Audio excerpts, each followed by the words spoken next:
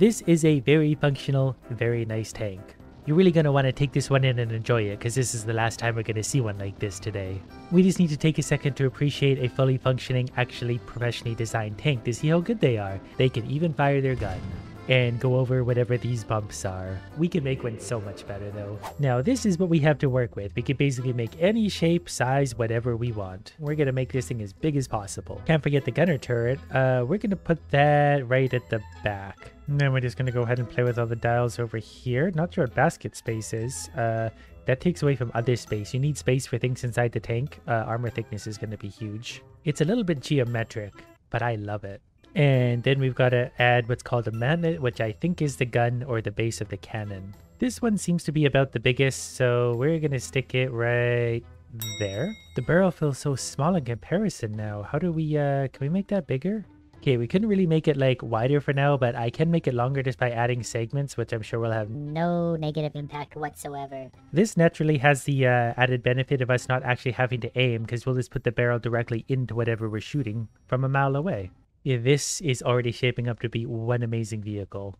Oh, I didn't even change the caliber yet. So it's going to be a, whatever this is, 50 or 250 mil cannon, which apparently fires enormous bullets. Look at the size of these. I got to find a home for them. Good thing we built the tank way too big. Now I'm just trying my best to fit as many of those into the tank as we can. It's probably going to make it heavy and get in the way of the people inside, but that's fine. I hope it's not too tippy, but now we need to do things like the powertrain. And the tracks, we're going to need some wider tracks because this is a very big, heavy, weird tank. Thickness, ooh, we getting a lift. Yeah, we'll make those good and thick. And we can literally change like everything. We can change the size of the sprocket on the rear end. I'm actually a little nervous to play with much of the track stuff, simply because I don't really know if that, like it's already going through the tank and I don't know if that's a big deal or not. Now, where the engine is concerned, we either have light, medium, or heavy. But then we have this advanced option where we can actually change things ourselves. So we're going to take the displacement from 3.05 liters up to 4 liters per cylinder, and we're going to add an extra 2 cylinders. The idle is going up to 2000 RPM, because I have a feeling there's kind of a lot of mass here to get moving. As for the transmission, we're just going to add 18 gears. That way it's sure to be able to move. Probably makes the transmission heavier, but, well, we're going to need gears just to make this thing work at all. It's probably a bit of a gas guzzler, so we'll give it, I don't know, 1400 liters. Fenders? No thank you. Why would we need fenders? Those just add weight. I don't know how I ended up with things coming out the back. I'm not insanely worried. Okay. Well, whatever. Those are wheelie bars, okay? That's an added feature. Now, for the crew to get in, they're going to have to climb on top of this tank somehow and avoid getting destroyed by the gun. That really puts the size of this into perspective. Now, I think these are where the people see to shoot out of, so we're going to put that dead center, because we basically just drive the tank into whatever we're shooting. This is for the driver. He's going to sit under the gunner. The gunner's like going to ride on his back as they go down the road in the tank. I'm ready for this. Wow, it's actually a lot quicker than I thought it would be for such a ridiculously big unbalanced tank, but I guess that's all of those cylinders. All right, I'm actually pretty proud of this so far. We might have to tweak it a little bit just to make it functional. Like, can it cross a trench? It actually can. All right, it takes a little slow to get on target, but once it does, that target is doomed. Wow, did you see that? It went through the tree and just kept going. Is there like something we can shoot that shows the force of that? Like, I feel like that went through like the tree by a large margin. I want to shoot through a few trees. I think we're reloading. Oh, it takes us 183 more seconds to reload, probably because the shells are 80,000 pounds. So I might have to add more gunners or actually just design an efficient tank, which isn't really going to happen. We're just going to add more gunners or something. Oh, Commander's Cupola is one of these. He can have one if he wants. There you go. Okay, there's the other tank. We're going to fire a shot. Oh, I think we one-shotted him real hard. That was a massive cannon that went straight through that tank. Okay, so we have enough power to one-shot like a very functional solid tank. Okay, I found the suspension settings, so we're going to give it a little more suspension so we can have a bit of a bouncier ride. And the rest angle is, yeah, there, I guess. And since it doesn't really seem to matter what I do with the tracks, I'm actually going to put them like up and back a little bit. That way they can hopefully like climb on stuff in case we run into an obstacle. Oh yeah, this just gets better and better. It's still very quick. The gun turns actually really sharp considering how big it is. Now we should be able to climb up and over obstacles a little bit better. We should be able to climb right on up this because we have a very powerful tank. Yep, no problem at all. Plus our suspension adjustments made the tank ride that much smoother for our crew. We just go right through and over that trench without any concerns whatsoever. Alright, let's fight a Centurion, whatever that is. Let's get the cannon on him quickly, and got him. But then it does take us, well, we're down to 100-second reload time, so, you know, that's why we made a fast tank. We take one shot and then run away, and then we're like a sniper, but this should probably give us an exhaust port, so the exhaust can actually leave. The crew is probably getting fumigated, that's why it takes so long. Now, the best part is, we can test our tank in different scenarios. So on this one, I need to fight the enemies. I think there's 1 of me and 6 enemies. So we're going to have to shoot at them and run away for a little while. We're also going to have to hold very still to conserve fuel. So we kind of have conflicting strategies. Luckily, we can kill anyone from like literally anywhere on Earth. This gun, I'm pretty sure, could shoot a tank on the moon. That sounds like an exaggeration, but I think this gun might actually reach the moon. Is that a tank? Yeah, it is. Oh, he can hit me from there. Wow. Does he have a scope? That's not fair. I didn't put a scope on my tank. We're going to fire... I don't think we hit him, but we probably scared him pretty badly. So we're going to start ourselves moving. We need to get close enough to actually see him. Now that I think about it, there is actually a... Oh, okay. Our tank might need a little work. The top fell off. Okay, I've set up our own scenario, so I've unleashed a wave of 12 of these idiots against 12 of the enemies. This time they're AI controlled, so we'll hopefully be able to actually hit something. They're clearly firing at something already. I'm sorry I didn't give you guys better guns, but you're just going to have to deal with what it is. They tip over. They fire such a big cannon. Oh, we lost one. Go, my beautiful idiots, go. Don't stop now. It's our day. Well, maybe they're too tall. I think that's the problem. We're too tall. We're too much of an open target. We need a better scope and we need to be a little shorter. Because so far ours are dropping like flies, including the one I was driving at that moment. That's okay. This is just sort of a prototype. We'll get better. Yeah, you can see I've clearly designed a very efficient tank, judging by our battlefield state. Okay, so let's lower it down a touch so we're a little bit less of a, you know, mega broad target. As long as we have room here, we're okay. And I think I have that turned off anyway. The crew can be a little bit short. Like, they'll still fit in that. I never considered the fact that we actually have to add armor to our tank. I thought that was just sort of, you know, built in. So we can actually just straight up thicken it if we want. Okay, well, let's face it. We need protection in the front. That's the only place where we're going to get hit because we just point our big gun toward everything. We don't turn and run. But we'll add a little bit on the sides because we will be shooting kind of from the front. This is going to be very thin and that's probably fine. Okay, I can somehow actually put the gunner sight on top of that. That might work better because the barrel might be less in the way. Nope, that doesn't work at all. Still need to work on a reload time and a few little odds and ends, but it's getting better. It really is. Okay, I'm learning now it actually matters where you put the ammo for the reload time. Like if I put it here, it's only going to be a 49 point something second reload time, and it's got to be closer to the cannon, obviously, to load. Okay, well, now that we're a smaller, more armored target with a slightly faster reload time, well, a tank like this isn't going to be a problem. We're very armored up front, and like one shot should really destroy that. That bullet goes straight through that tank and doesn't stop for anyone. Okay, here's another battle. This time we're at the left side of... Why is my gun not attached? Should I be worried about that? Oh, I have zoom on this. Oh, we learn so much when we play this game. Okay, we're going to fire at that one.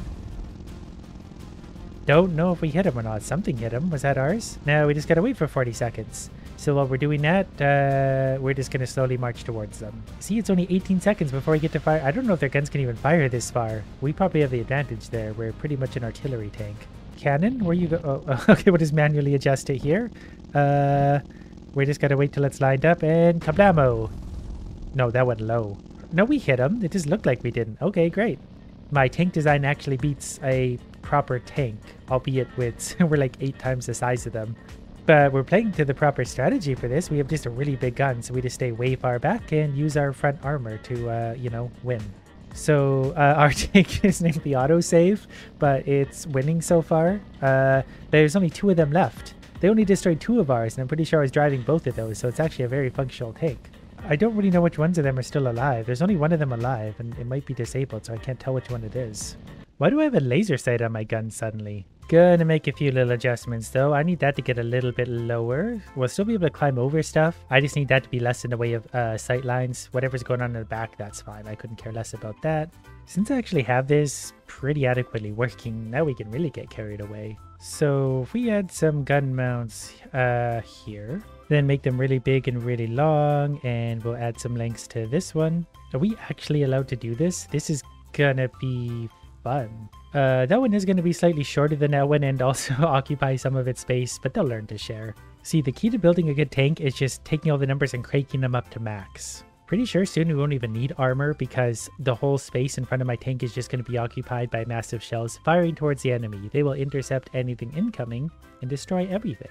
That looks like it would be pretty intimidating to fight against. Do we need a sight for like all of these? Is that what it wants? There we go, it's very functional. Ah, there we go, no more problems at all. We can even turn our lopsided guns and everything. So do we fire all three at once?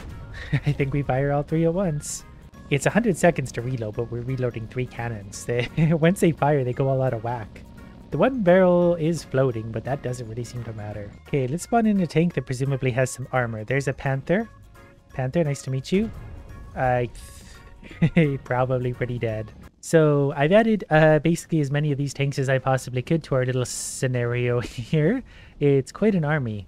This might be a decent spot to try and hit the enemy from. One of my barrels is really getting away now, but that's okay. We fired it once, so it's pretty much... oh, never mind. We're dead. We're still winning this battle, which is absolutely absurd considering the tank we're driving. Soon, my friend. Soon. You will have 3 300-meter cannons firing on you. Okay, and fire! Did we get him? I think we hit him. And I'm pretty sure if we hit him with 3 of these massive cannons, we're destroying everything. The environment destroyed one of them. So imagine you're on a battlefield and you come face to face with this. 12 cannons, and the tank actually moves still. 12 cannons. Which seems like it would be really overkill and intimidating to fight against. Apparently they need gunnery sights, so like, I don't know, here you go. You can look all you want. You don't need to aim anymore. Once you shoot literally everything. But just in case you want to directly, like, I don't know, aim an individual cannon, there's your gunnery sights. You're happy with that? Oh, we're happy with that. See, now the beauty of this is you don't need like a fleet of tanks. You just need a tank to do the work of a fleet, because you fire one round and it's like firing 12 tanks at once. It only takes 66 seconds to reload somehow.